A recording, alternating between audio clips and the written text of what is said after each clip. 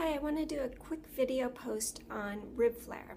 So I'm not talking about the congenital rib flare that happens when the sternum, someone is born with the sternum concave, and that can cause a rib flare.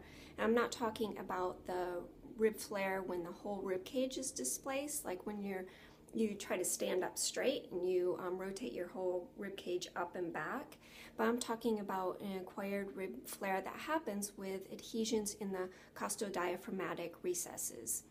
And the costodiaphragmatic recess is that space between the diaphragm, say this is the diaphragm, and then this is the rib cage. There should be a space that's free in here, but because of inflammation or infection in the thoracic cavity, adhesions can form in here.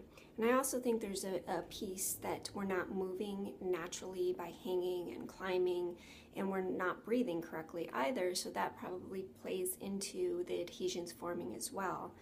But if there's a space, then when you breathe in, all the ribs can move in a torsional rotation, and the whole rib cage expands in a circumference.